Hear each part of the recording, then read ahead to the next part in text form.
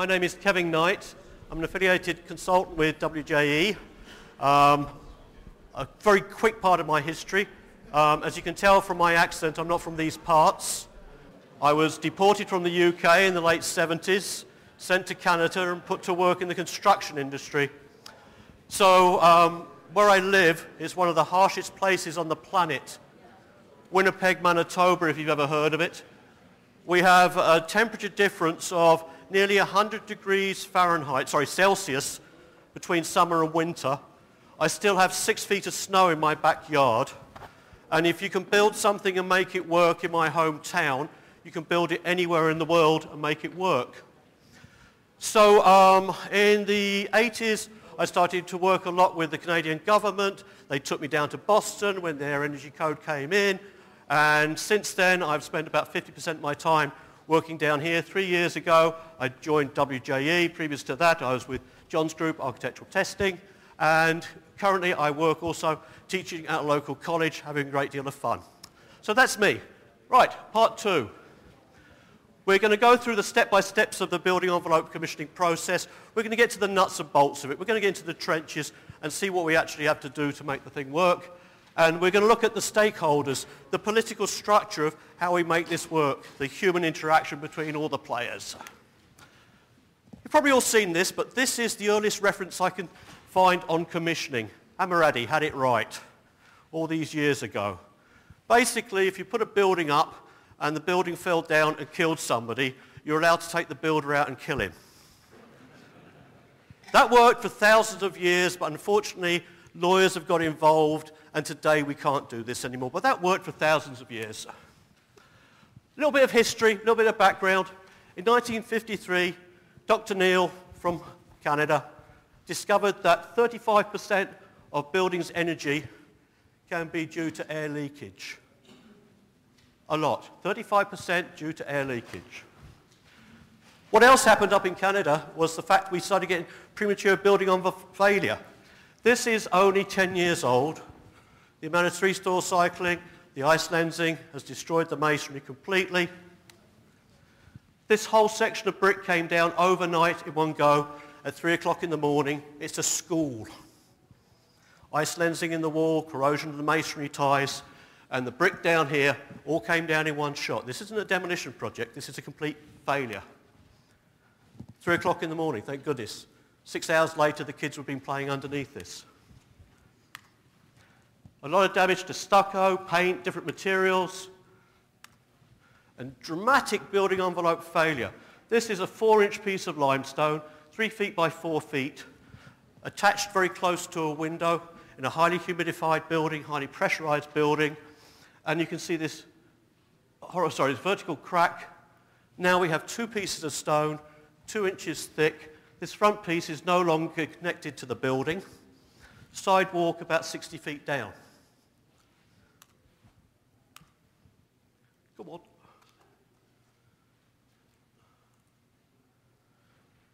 Next bit, in 2006, Department of Energy came up with 40% of buildings' energy loss was due to air leakage. They could have just read Dr. Neil's work from about 50 years previously and got the same answer.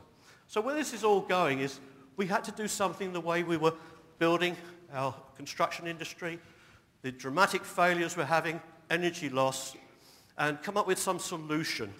And so commissioning seemed like a good idea to commission the building envelope as well as the mechanical system. So our first reference, and we've been talking to this a lot, 2006, the NIBS Guideline 3, closely followed by CSA document. Has anybody seen this document? I'm really surprised. John has, great. Dan has, okay. This, I was invited about 2009 to join this committee because at the time there was only these 4 disciplines, horizontal, vertical transportation, electrical, mechanical, and controls. They'd missed the building envelope completely. And when the feds came through town to town, they discussed what else should we have in commissioning. I said, well, you're missing one of the most important factors. Where's the building envelope? And so that was included. It's an all-embracing document, and it discusses the principles of commissioning the same in every single discipline. As mechanical engineers, mechanical commissioning agents, you follow the same path as we do for the architectural. The OPR, the basis of design, pre-construction, construction, and operations and maintenance. It's all the same process. What we do during those processes is very, very different. And just this is our ASTM 2813, as Dan has explained to you over the past hour or so here, what this entails, the disciplines within it, and the same listing of the actual procedures that we have to follow are the same as you're all very, very familiar with. What gets a little bit different, though, is how we have to approach the owners about what they actually want. Many owners I go to, and I ask them the simple questions. How long do you want the building for? What are you going to use the building for? Where are you going to put the building? And quite often they don't have good answers for me.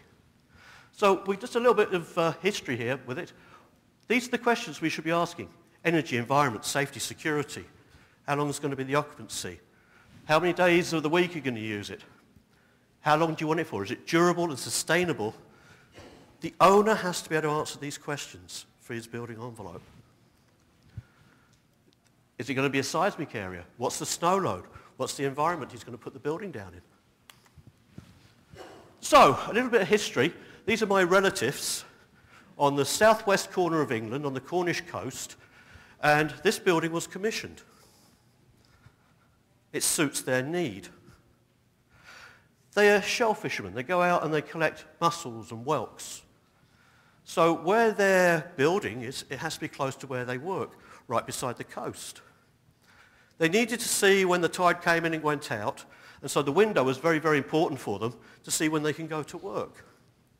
And what is very, very important, like fish and friends, when you're storing in your house, you want good ventilation. So they get air exchanges per second. The roof doubles up as a clothes dryer. Everything works. Everything meets their need. They had a well-defined OPR.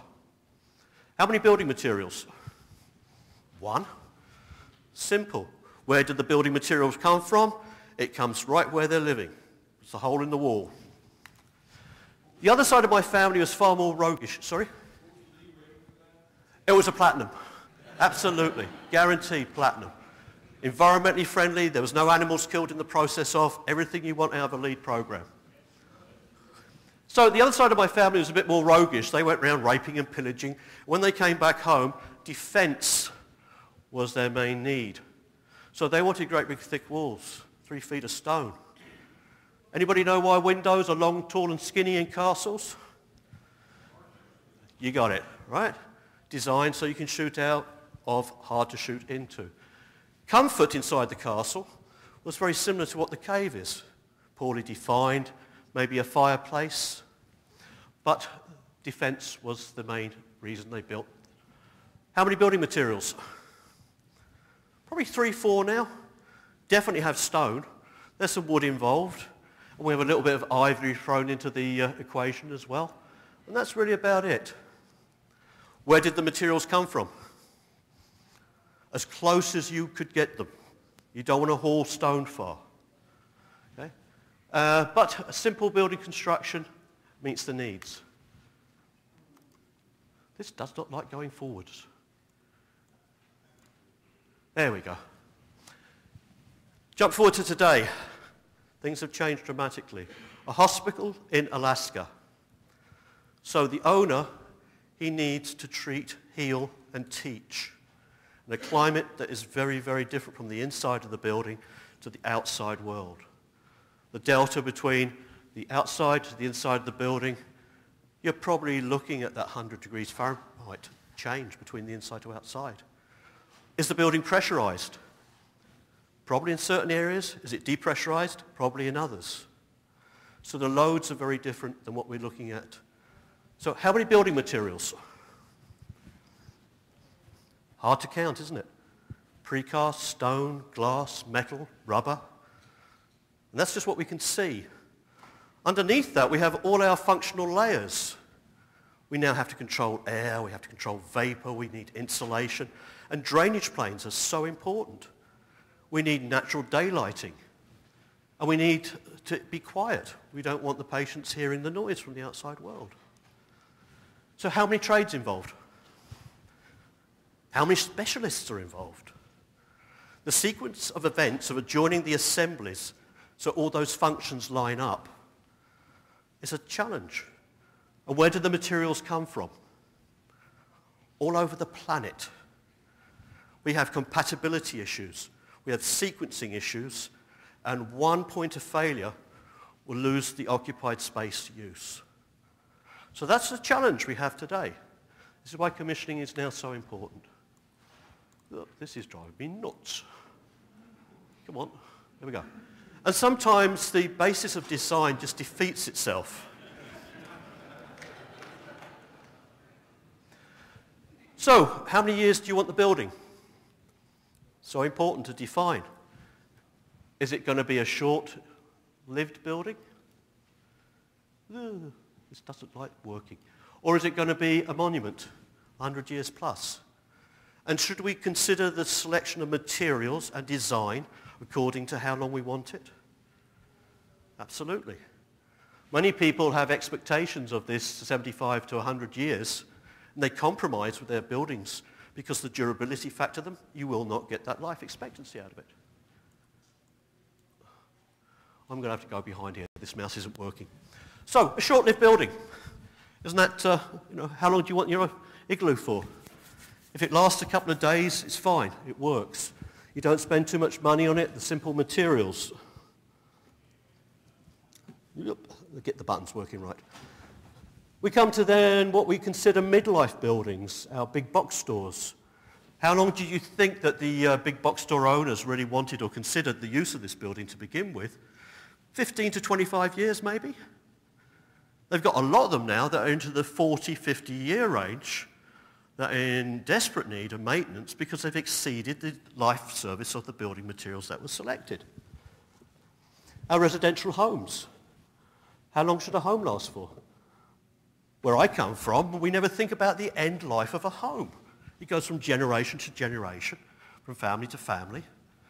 Most people think about, as long as it lasts me 10 years, I'll be happy because I'm moving. The nature of our transient population now is that how long do we consider a life cycle for a normal home, our materials? Look at the outside of most homes now and consider that thin eggshell. How long is that going to be serviceable for?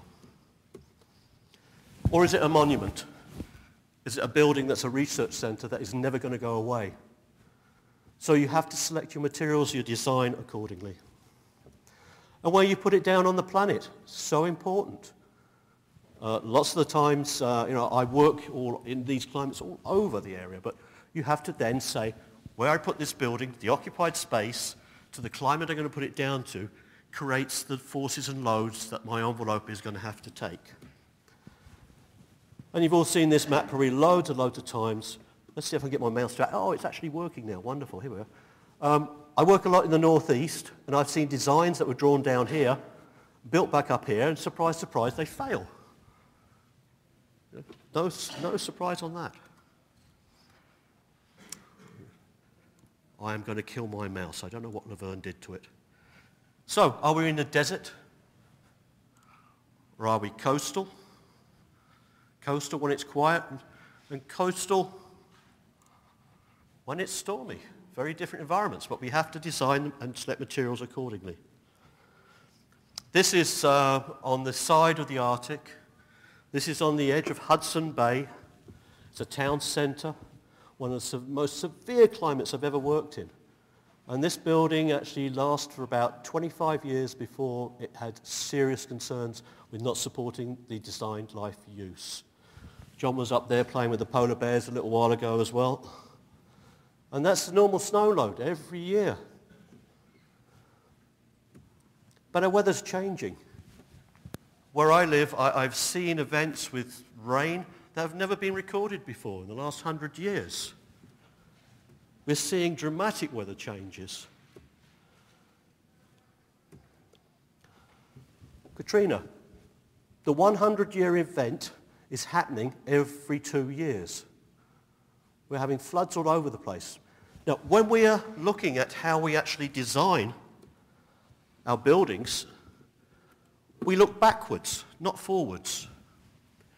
I was actually hoping this video was going to play. There we go. This is Haldo, the big dust storm in Phoenix, about 3 years ago. I was on the last plane coming in, and you'll see that little plane, I'm on that one. And the following day, the amount of sand and dust that was inside the buildings, everybody was suffering for weeks after that event. So, where are we going with this? I don't think we should look backwards when we're designing buildings and saying what's happened in the past. We've got to go looking forward from this point on and saying, what have we done to the planet? Let's think about how our climate change is affecting us and design accordingly. Our building codes have to change to reflect that. Somebody just asked if it was lead, platinum, gold, or silver. What I'm talking about, 1 point, maybe 2 points in this whole program is about making sure that your building envelope is going to last and work. We have to change that ranking. We have to change what they're doing within LEED. So, basis of design. This is when we've actually finally got the owner to say, this is what I want, how long I want it for, and where we're going to use it. Now it goes to the architect to come up with some other ideas. Now, every time I go to an architect, I ask him, what is going to be the humidity inside the building? What's going to be the pressure? How many times do you think I get an answer where they know how the building is going to be operated? Very, very rarely. Extremely rarely do they come up and say, oh, it's going to be 35% RH, it's positive pressurized. So my question is, how can you design a building envelope when you haven't got an understanding what you're trying to contain within inside the envelope? So they have to work on what the building is going to be run. Are the layers accessible if they need maintaining? Are the layers durable? Or do we have non-maintainable layers put in non-accessible areas? That is a design concern. And how's it sold? Is it design built? Is somebody making a decision on the detailing that shouldn't be? Is it at risk? So, when I'm doing my design review, I go back to this wonderful document. It's a free download from the Canadian government. It was first written out in the 50s, and it was republished in 1997 as a much shorter version. The first one was 3 volumes, about 3 inches thick each one. But what it basically tells us to do, to explain, it asks the same question. How long do you want the building for? And defines it very well between these 4 sections. And what came out of that one was another CSA standard, which please buy this document. It is very valuable. What they talk to are the mechanisms of deterioration. What actually makes your building fail? And they go through for the moisture, air contaminants, ground contaminants, biological agents, temperature, solar radiation, differential movement. And then you can look at all the materials you put into your actual building and decide whether they're going to last for the life of the building. This is one of these unreadable slides. So from the back there, you look at the building assemblies on the left-hand side. So we have windows, glazing, caulking sealants, we have air vapor barriers, then the material types and how long they will actually, what they're made of. You set the actual life cycle of the building. This one is for 60 years. And then you look at each one of these types of materials and it will tell you what the life expectancy is of each single material. So the first one there is curtain wall for 30 years, but it's a 60-year life cycle building. So what does that tell us straight away? That maybe we're going to have to change the glass at least once during the life of the building. So category, significance in use. Frequency every 30 years. How do you get to the swing stage? So it's expensive to replace, hard to get to. So you come down to the, say, the sealants, glazing beads. Design life for a glazing bead, 10 years. So how many times does this have to be recorked? And if you don't do that through the life of the building, you're going to have secondary damage with water infiltration to the building. A great document, and it goes through this step-by-step way of doing an analysis of your materials. That being said, I'm not going to say a lot on this photo. This is in my hometown. This is what they call cloud walls. It's all made of glass, structurally glazed. What separates the inside world from the outside world is a caulking bead. Now, when it came to this building to be handed over, usually you have to wash the windows. Yep, usual thing. So the window cleaners that gave a price for this came from Quebec. They came into the building, looked on the inside of the building, this is just from the inside, and said, we can't do this, we're going home. So they had to engage special rescue people, mountaineers, climbers, and the local fire brigade to train people who were in the window cleaning business how to climb on the inside of these walls and clean it. The price tag for a one-time clean was just under $500,000 for cleaning the glass. Unexpected. They looked at the outside and said, we don't know how we could even get there. Accessibility is a huge issue. So, that being said, think through glass. This is a monument, never going to go away. Glass every 30 years, caulking beads every 10, and it's non-accessible. Can't tell you, they'd have to kill me. Right. Look it up you'll see it on the internet. Yeah. But it's a museum. It's a very new one. But this does not stand alone. We look at today's modern architecture, you look at any of these weird shapes, and they're hard to build, right? And very hard to maintain. So the CSA guide would have told us that, yeah, we've got a lot of money to spend every 10 years fixing that. Durability under load. Who would think about putting glass where we have a snow line like this every year? Right. Replaced by plywood. This is actually in this Churchill town centre, right on the Hudson Bay. Are there any other considerations what you would want to separate from the inside world to the outside world with glass when you're in the Arctic? Loaded question. You don't want him in your living room. And there's him going home. My partner was working up there one day and he said, yeah, job shut down again. Why? Bear is in the school. It'll be 2 hours before they can trank him, bring him out, then we can start work again. It comes with the territory. But these are mechanisms of deterioration. These are biological agents. Spores, mold, is extreme small, this is extremely large, and everything in between we have to be concerned about. So, do not design a roof that is a bat cave. Why would you want to do that? If you know bats live here, live in this lovely dark area, lovely moist.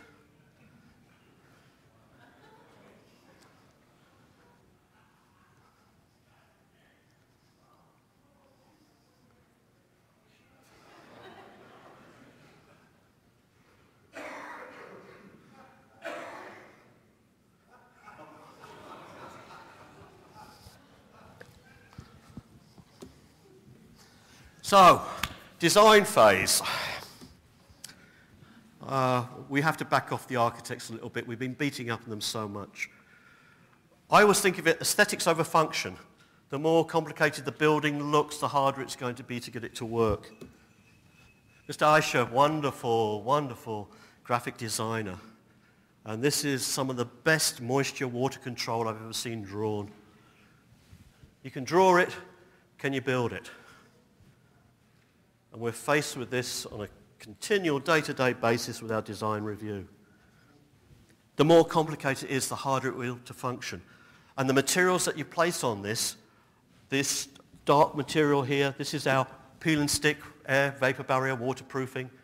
It's 3 feet wide, 40 mils thick, and it's made of high-density polyethylene with asphalt, and it has a wonderful memory to it. So if you stretch a flat sheet onto a cone, what's going to happen? You're inducing stress. and it wants to go back to its original form. So selection of the right material for the right shape and its exposure and use must be considered. Then we look at all our properties of our materials. Vapor barriers, air barriers, drainage planes, thermal protection, and what materials do we select that provides those properties? To get them then to work to the structure of the building, then meet the aesthetics, it's a challenge. And when I first put this slide together, we said, that's a mess, that looks horrible. But that's reality. And all our materials, we have to say what properties they have and where do we place them within the envelope. And the wrong property in the wrong place, you have failure. Simple alignment. Do you believe that a wall or window should align? Makes great sense to me that all the vapor barriers, air barriers, thermal planes, drainage should line up. And when they don't, things don't work. And when we do our diagnostic work on buildings, when we look at failure, if the misalignment of these functions are there, that's where we have our points of failure. No surprise. So design review. When we look at the design here, where's the dew point? How do we fasten this through? How do we seal the air barrier?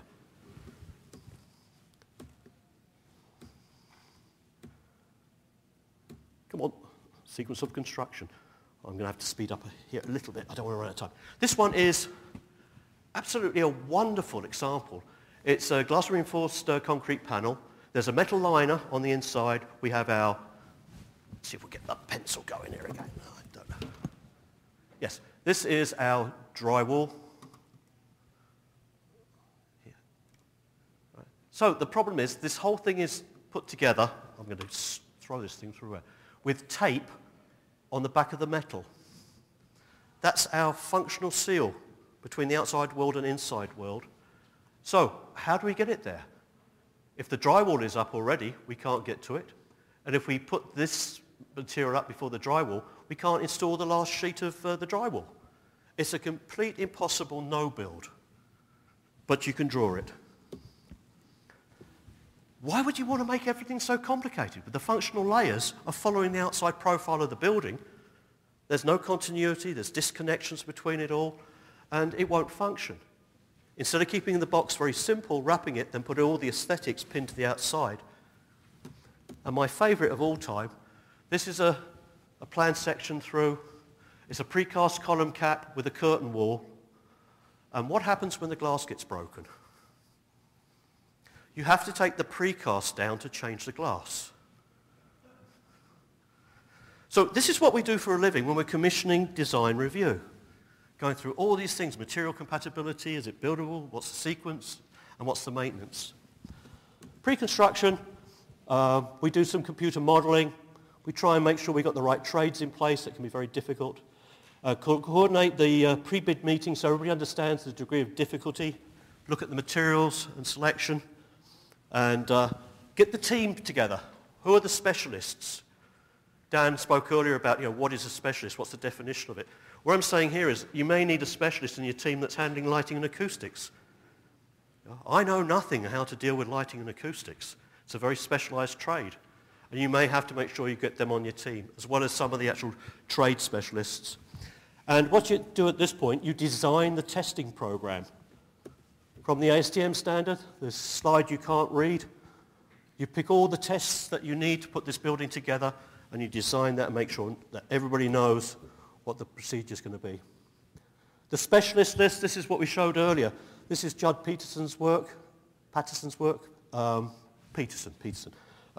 NIBS, BTEC. What he shows here are all the different trades that will be working with it, the glazers, the masons, then the degree of knowledge they'll need to become a specialist in their trade. You talk to a mason who's been in the field for 30-odd years, you want him telling you if it's right or wrong.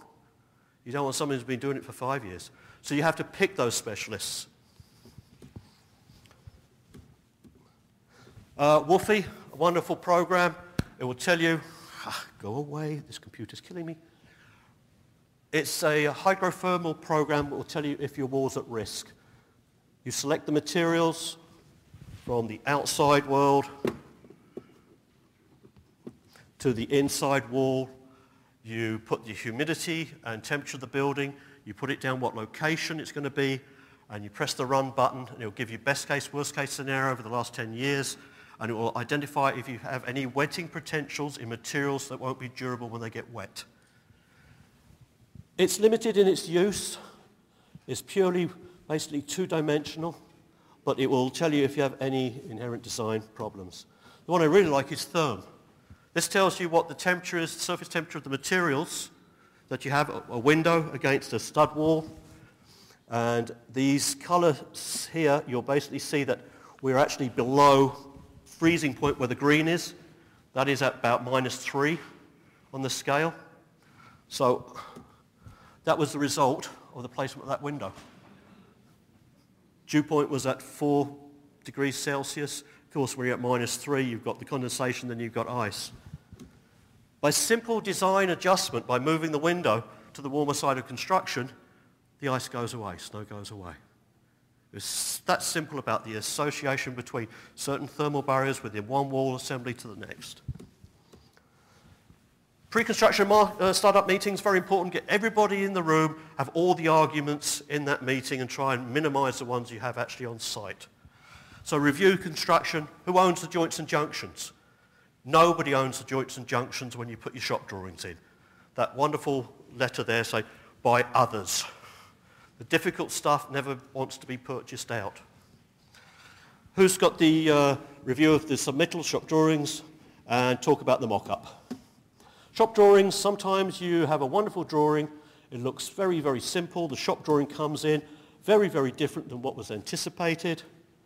And when you look at the degree of complexity of putting this detail together, when I asked the trades, can you actually build this? Their answer was, of course not, it's impossible, but it's a great opportunity for some extras. Looking at site conditions never reflected what the drawings were in the first place, deflection joints, nothing was straight. So mini mock-ups were built. But when everything's said and done, when the gravity anchors came in to hold the stone, it ripped all the flashings up. So it's not until the last nut and bolt goes into the wall can we say that we've proven the actual detail. Climate. Life can be good one day. The next day, you can have a surprise. You have to keep the materials within their limitations, what they can be used, and protect them. Wet walls. Who would be stupid enough to install materials over those walls? The answer is it happens all the time. Ownership of the actual work. Sequencing of events is so important. Years ago, the finishing trades owned everything underneath their brick, underneath their metal, underneath their steel. There's a tendency now to actually remove that responsibility away from the finishing trades and have specialist trades that are doing the air vapor barrier materials. But now we have to change the sequence of events because we have to test and inspect this before we cover it up. It's like that multi-layer. If you can't see it, it's buried. It's very hard to prove it's been done right. So the whole sequence has to be carefully planned so QC, QA can be done on the exposed materials before it's covered up by the brick and insulation. Right, down to the last couple of slides here. I put this together is the stakeholders and the relationship between all the parties involved. So we have the owner at the top of the pyramid, and in the right world, the designer and the commissioning agent are engaged roughly at the same time. Now, people from the mechanical world here, what's typical for your engagement when a project's coming in? Go just for it. Is it like this? Is it immediate or is it later? Or because this is so important with the relationship between everybody. Who's the master-servant relationship and where does it go? So I believe this is the correct structure for it, and we can discuss at length if you see different. Then the contractor comes in. The contractor, of course, has his trades. The trades have suppliers of the manufactured goods. A testing agency, which John will be going through in the next few minutes here with all the different test procedures that will happen onto it. So, direct engagement to the owner with the building commissioning agent is the ideal world. Sometimes we see it positioned differently. Sometimes even put underneath the general contractor's control. So if that's the case, and I've got bad news, I'm taking it to the guy, I'm going to upset, what's he going to do with it? You're losing control. You have to be able to get back to the owner and let him know what's going wrong. The relationship between the commissioning agent and the designer, we've just been going through the design review. We must keep that congenial. We do not design. We just say, can you consider this? How's this going to work? We point out sequencing events and work with the architect to help out on those details. And of course, direct contact with the general contractor is absolutely essential for the commissioning agent. And contact to his trades to suppliers and manufacturers. But obviously there has to be a close relationship now between the contractor and the architect, the traditional relationship. And how do designers find out about materials? You've got salesmen coming into your office every day wanting to do lunch and learns for you, telling you about the best new material, the best thing since sliced bread, and how it's going to make your building work, and it's going to be a lot cheaper and quicker than all the other materials on the planet. So, after that, where did that line come in? The owner can engage the testing agency directly himself. Quite often, the general contractor has it in his contingency to engage a testing agency. Sometimes the trades themselves have to engage a testing agency for mock-ups. If it's a curtain wall contractor, he may have to take his work into a lab and test it, which John will show you some of those examples there. And that testing agency may have tested the standalone materials in the lab as well. Life is getting complicated all of a sudden, isn't it? How do we get all this together without any conflict of interest? It's really tough. And sometimes the building commissioning agent, provider, may have the testing agency working for him as well. This being said and done, we have to get this all put together in a politically happy family and make the building come together and deal with all the other issues that are going to be thrown at us and get the building put together.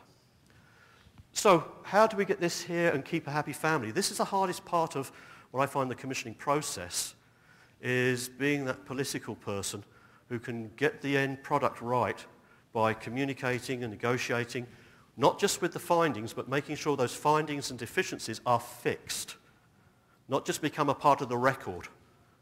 A wise old man told me once that, Kev, we can't fix everything, but by commissioning, we have a very, very good record of what's been done wrong. We can't get it right all the time. But when it goes to court, not if it goes to court, we have a record of what you said was wrong, or what the testing agent said was wrong. So, my final slide. My concept of commissioning is the art of this controlled conflict. Now, I had a finishing slide on here, but John's got that at the end of his one there. So, as John's changing over, any quick questions at all for this?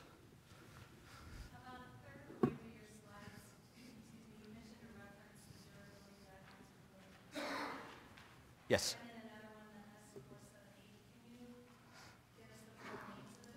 Absolutely. Just see me afterwards and I'll make sure you get those. The CSA guideline, you can buy online. It's well worth every dollar. The other one is a free download. You just tap that in for Building Material Durability Guide for the Federal Government Canada, Public Works Canada. And that's a great freebie. All right, thanks, Kevin. Rand, okay, thank you so much. Thanks for keeping it to 30 minutes, too. Oh, it was giving me the slides at the back. There we go. Never follow this guy. But anyways, I had a lot of slides for 30 minutes. I have a tremendous amount of slides for 20 minutes, but we'll try to get everyone to lunch in time. What we're talking about, the construction phase, pre-construction phase, we're picking up where Kevin left off in the process. We're going to start off with a case study here. And I think it's important to recognize how our projects today are changing from the past. They're more complex, more expectations from the owners. Everybody wants high performance now. We have more trades. You can make an argument we have less qualified trades. We have more compartmentalization, as Dan said, of the design team. So we have multiple parties, more disconnects. And there's a huge emphasis on schedule. So we're seeing more unitization, more pre-built, that sort of thing. So a couple of things. I'm going to run through a project, and this is becoming the norm now. This project was located in New Jersey. They had a visual mock-up on site, not a tested mock-up in New Jersey. We went to China to watch the glass being fabricated. We did testing and inspections at the glass plant.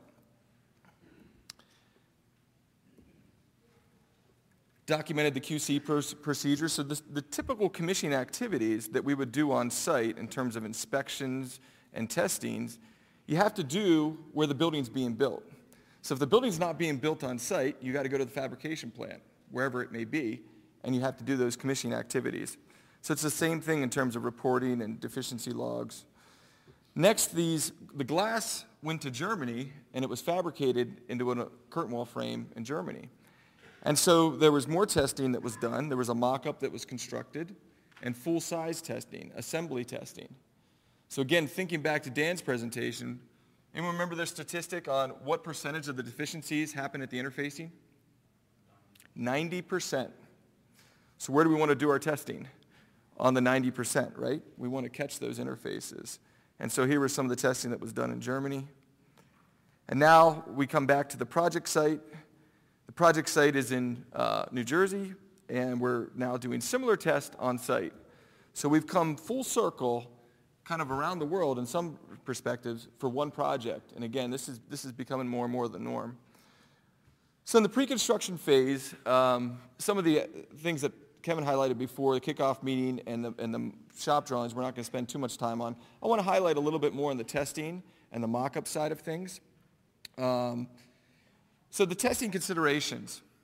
So if 90% of our problems come from interfacing, and we really, that's where our exposure is, that's what the building is being judged on, does it make sense to put our testing into Division 8 or Division 7 or Division 4, where we're speaking to a material?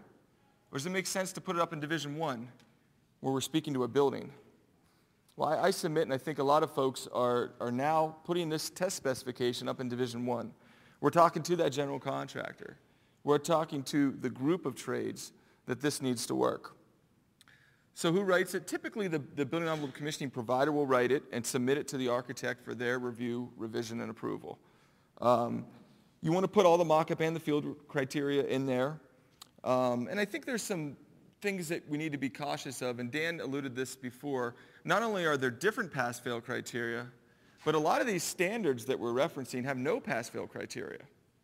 So you can't just put a test in that doesn't have pass-fail criteria. Believe me, that's not a fun day when you go execute the test and then everyone says, now what? And so as we go through some of these tests, if you're not familiar with it, if you're faced with writing a functional performance test plan yourself, I encourage you to read the standards, to understand what the criteria is, and if there's no pass-fail criteria, to add one into your specification. Otherwise, again, the testing might not be too fruitful. There's other things you have to think about, too. Certain sites have geometric constraints or other constraints where it's very difficult to access the site. So in this particular case, there was no road, so we had to put test equipment on a train. They had one forklift in town, so if the lumber yard needed the forklift, you're not going to test. So you have to build that into your schedule and your cost when you anticipate what you can do. The climate, I think Kevin hit the climate pretty good, so we'll highlight one thing here. The testing should simulate Mother Nature as best you can. If wind-driven rain is a big concern, your testing should simulate as best you can wind-driven rain. If you have high winds, it should simulate high winds. If you have acoustical concerns, you should know what the acoustics are on site. So do your sound pressure readings on site before you start to design the building. If you know where you want to end up and you know where you start, now you can design the wall. Back to Kevin's point, if you don't know the relative humidity, how can you design a wall? If you don't know the outside sound pressures, how can you design a wall? And so it's getting that understanding up front. Just real quick on the lab testing, I think what we're doing now as an industry is we're trying to get a little more conscientious about testing for durability. It's always been a tough thing to do because you're trying to speed up time in a test. And so this is an example of a test on insulated glass units. It's a 4-month-long process, but it's meant to simulate a much longer durability. You're checking the seal between two panes of glass. Here's a test, and both of these next two tests are in the new 2012 ICC code, IEEC code 2 as well. And these tests, this is a material test. So not a whole lot of failures, not setting the bar real high. This test has an equivalent in terms of passing the requirements in the code as this test, which is an assembly test, still a laboratory test. But this has the same equivalency as a whole building air test. So pass one of the three and you're good to go. I can submit to you that there's a lot of materials that have passed that first test, material test, and installed in buildings that have no chance of passing a whole building air test. And so these aren't, they're not the same type of test. I think you have to understand too, beyond just comparing a product cut sheet that you get from a manufacturer with a requirement and a specification, what that test is and how it relates to the field. So in this case, if we're doing a thermal test, and we have 0 degrees on one side and 70 on another, and we get a condensation resistance factor, would it concern you at all to know that this has nothing to do with air infiltration, such that if it's an operable window, they're going to seal it up, and they're going to seal up the weep holes, and that the surrounding of this fenestration is 11 inches of foam instead of a brick wall or a flashing? So how much comfort do you have that when you go to the field, you're going to see the same performance? And as a designer, how do you accommodate for that? As a commissioning agent, how do you prepare to make sure that that building is performing? Some other tests that are becoming more and more important in today's world, this is a new requirement for air barriers in the 2012 code. This is NFPA 285, and so it's a 2-story burn test. And air barriers need to comply with this test currently. And the industry has reacted, and I think there's a lot of manufacturers that have this option in terms of passing this test. But if it changes the way that you're even doing the design review. If you're doing a design review to the 2009 code versus the 2012, there's different criteria that you have to take into account. Are the interior spaces the same? We're finding more and more that we are starting, as envelope folks, we're starting to come to the inside of the building now. So in Disease Control Center, where they want to keep germs in, this is a mock-up of one of those facilities where the air test criteria, you have to hold pressure for 20 minutes, a certain amount of pressure. Very hard. Think of it like a balloon with a slow leak. That's how tight this has to be. So you're getting into where you need to seal around insulation with wires because you can't afford to have that leakage area. And so we could do isolation testing to determine where those leak spots are with smoke and bubbles and other things to help get them to a successful result. You have to understand what the trades are.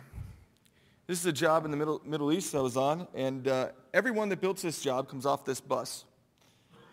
And 2 months ago, they came off a plane. And when they came off a plane, there's tools in the toolbox, and they pick a tool, and that's what trade they are. No joke. So you have to understand what kind of trade expectations you're going to have to help define some of this testing criteria. So just real quickly on the shop drawings, because Kevin touched upon it, and I know we're getting close in time. You should look for coordinated shop drawings. So at least the shop drawings should show the trade that you're looking at and any trade that you immediately touch. So if it's an air barrier, it should show sealants, fenestrations, louvers, roof interfaces, foundation interfaces accurately, not just by others with a black box. And it's not too much to ask, and we're seeing that. And yes, we do get air barrier shop drawings regularly. You want to look for compatibility, ownership, constructability, in addition to the manufacturer's requirements and certainly the construction documents requirements, conformance with the OPR and BOD. So here's just an example of a coordination drawing that is showing the functional performance layers, well beyond an architectural drawing. And this is something that the trades can really use to work off of. The mock-up, whether it's a lab mock-up in some projects, and I think you have to balance budgets and what you're trying to achieve in terms of selecting whether you're doing a lab mock-up or a field mock-up. I will say that a mock-up is required per 2813. So it could be an in-situ mock-up, it could be a freestanding on-site mock-up, or it could be a laboratory mock-up. But it is a requirement, it's not optional, and it should be tested. So we can test things before and after claddings are on, and we'll get into some more specific testing here, but you can do a dynamic water test. You could do a thermal test. Thermal tests, there's two types of tests that are commonly done right now. It's a thermal cycling. So you're simulating hot and cold temperatures, winter and summer, and you're taking it through 2 or 3 years. So it's meant to be a version of a durability test. And the other thing is you're looking at perhaps a condensation resistance, or dew point analysis more appropriately. What's the risk of condensation? And you're using thermocouples to monitor temperatures real time when you have that interior temperature and exterior temperature differential to simulate winter and summer. More often we're seeing a lot of freestanding on-site mock-ups now. And these mock-ups can be constructed in a way where you can get quite a bit of value out of them. You can get quantitative air testing. You can do smoke testing, which is more qualitative, and bubbles. They don't have to be expensive. You know, this is a little Tyvek hut. You can see the size of the car compared to the size of the mock-up there. And so this had a very modest budget, but we were able to do the learning that needed to be done. So in this particular project, mock-up failed horribly, and the building did just fine because we did our learning early. We did it in the mock-up. You could do mini mock-ups too, so maybe after we're done with large-scale testing, we can do fit and finish of insulation. We could try to understand perhaps how these masonry ties are sealing. And so we can evaluate each individual tie, or maybe pick 10 or 15 ties in the beginning to see with this bubble solution, how are we doing? Do we have a problem holistically that needs to be addressed on this mock-up before we build the site? Another thing, if you build the mock-up correctly, that you can do is you can really get in and understand how the performance is. And it's pretty easy to identify failure points when you don't have interior finishes on. So we don't have an interior sheetrock person or an insulator that's right up behind us here. And so when you look at this type of leak, which may look like it's a fenestration leak, it was actually pretty easy to understand that it was coming from the perimeter sealant joint. And again, that's because it's all open. You can move around in the mock-up during the test, and you can be there to evaluate it. And so as we bring the lab to the field, we also have to bring the field back to the lab sometimes. And so there was a couple projects that we've had where we've had air barriers that needed to be vapor permeable to be effective. So remember Kev's slide, he had the dew point in the middle of the insulation layer, and it was concerned because it wasn't an area that was controlling moisture. Well, in that particular case, you want to have a breathable air barrier on the outside so that you can have vapor pass through that. Well, a lot of the tests, this is an ASTM E96 test, it doesn't account for primers. It doesn't account for sheetrock. It doesn't account for the assembly of the materials. But you can sure as heck take a chunk out of the field, take it back to the lab and run an E96 on it to see, are you getting that functionality that you really need for the system to work? Okay, construction phase, home stretch, 7-8 minutes. So, building envelope commissioning is not an office job. You got to get out in the field. That's where the learning occurs. That's where the value is done. And that's where you can really verify the performance. So surface prep, is a wall like this ready to go? Certainly not. They're not ready to spray it. It needs to be cleaned up and detailed. And there's a whole bunch of work that need to be done, even though the contractor said they were ready to go. In this particular case, they had sealants on anchor fasteners. Everything looked good until they installed the window. In this style of window, you slide the window into the sill to install it, and it sheared off all the sealant, and they had holistic sill failures because of that. And so that was something that needed to be worked on with the manufacturer and the trade to resolve. We're seeing a lot of on-site chemistry now. We got Part A and Part B coming together in Environment X. So maybe it was a hot summer day and then it got a lot cooler or a lot damper the following day. So we have reversions of materials. We have materials that are cracking and crazing. We have incompatibilities. Even though these materials are from the same manufacturer, there was a chemical problem here, right? We're getting reversions. We're getting discolorization. We're getting bubbles, blisters, and holes. And so we have to be aware of these things. This is a project that we worked on that we had a water bed on the side of our building. This is an air barrier material with a whole bunch of water between the block and the air barrier. And what happened was this wall system worked just fine, but it didn't work fine during construction before the insulation was on. We had a dew point problem. They needed temporary heating. They used propane. They had a whole lot of moisture on the inside of the building, and it ended up behind our air barrier. And so it was a construction sequence problem. It wasn't a problem with the wall. It was a problem with the temporary conditions as the wall was being built. And so they ended up tearing a good chunk of that wall down. And we have all these beautiful VOC compliant products that when they get exposed to moisture, such as a primer or adhesive, they don't work. So it peels off the wall. This is actually one of our buildings that houses our office over in China. It's less than 10 years old, and you can see that there's corrosion at the bottom of that column. Less than 10 years old, significant. And so you have to understand the environment that you're seeing. Certainly, as a commissioning agent, you want to anticipate maybe the acidity of the rain and build that into the process. So you don't want to see this when you come onto site and you see a weeped masonry wall and see a little bit of blue and a little bit of green there going up the jamb. Well, the blue's fine, that's the air barrier. The green's not fine, that's the sheathing. And so there's a clear disconnect in the air barrier. This was a job up in New England we were on, and they were installing our unitized panels with a 5 or 10-pound sledge there. So you see the guy's about ready to whack it again. So maybe something's not working quite right in that particular case. So we're doing field testing in addition to construction observations. Again, we want to be close to Mother Nature. We do a lot more dynamic water testing than we used to, and I think that's pretty much industry-wide now. It's best simulating, at least in the Northeast, a nor'easter, and in here would be a thunderstorm. You have to define your planes of air tightness. So in this particular case, this was essentially a duct. There's a louver that's going to go in this opening, and the air barrier seals to the louver. But interior of the louver, this is the duct that takes it to 2 air handlers. And so essentially, the plane of air tightness, when you look up at that vented soffit, we're hemorrhaging air up and over because the boundary, the plane of air tightness was not defined. What separates inside from outside was not defined. That's a problem. It's a disconnect between the mechanical and the envelope commissioning agents too. So here we're building an airtight box on the outside where we come in, and the first thing we're going to do, this is a quantitative air test on an air barrier with a fenestration. So we're going to bag off the window separate.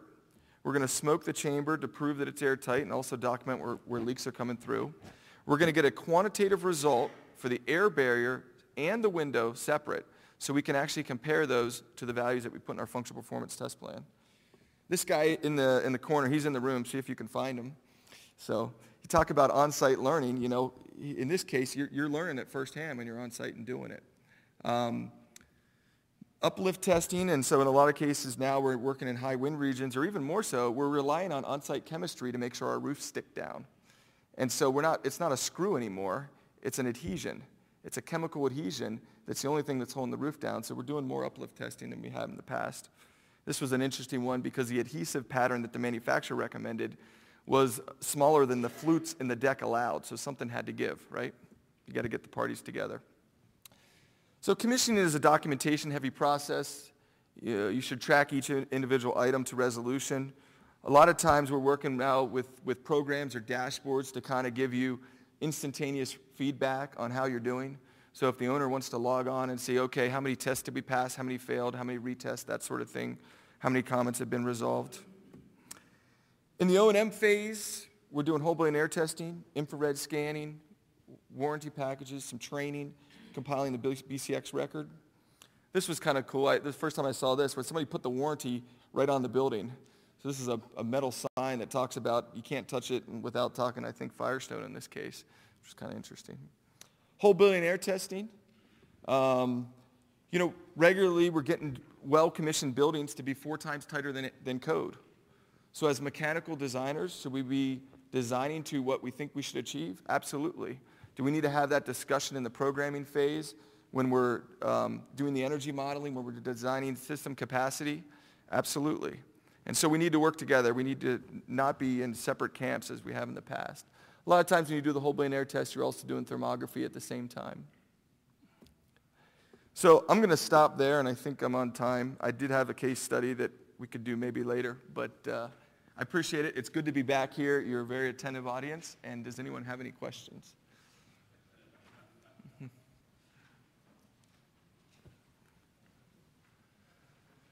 No questions. Piece of cake, I guess. Well, thank you.